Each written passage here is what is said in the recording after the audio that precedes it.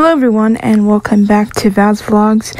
Let's go ahead and get into our story, A Day of the Life of Allison, Part 4.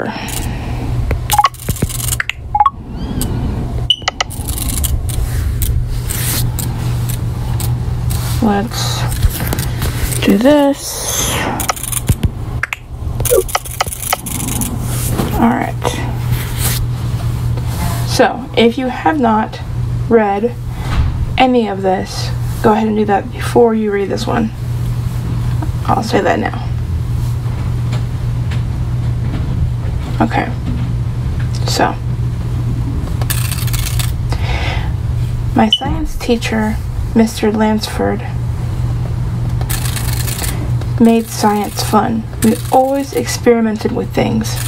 As I entered the class, my seatmate Julia waved me over. Julia always wore something nice.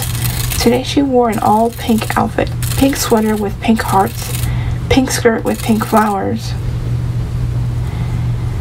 and pink sandals. We talked about people. Lauren was one of those people. I just can't believe she's changed so much, I said. I know, Julia agreed. Then the bell rang. Time for class. Math was a subject I despised.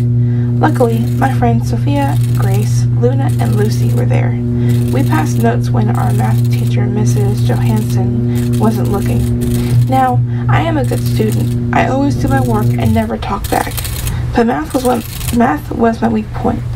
I even have a tutor to go see 3 times a week. Today was one of those days, unfortunately. English class was one of my favorites. I didn't have any of my friends to talk to or distract me.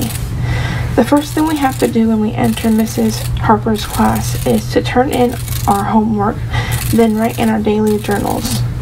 We have to write about how yesterday impacted us, made our day good or bad. I loved writing in my daily journal. No one but Mrs. Harper read them, and she even came to us if we wrote that life was tough after school, so nobody would notice. That's it for now. And stay tuned for part 5.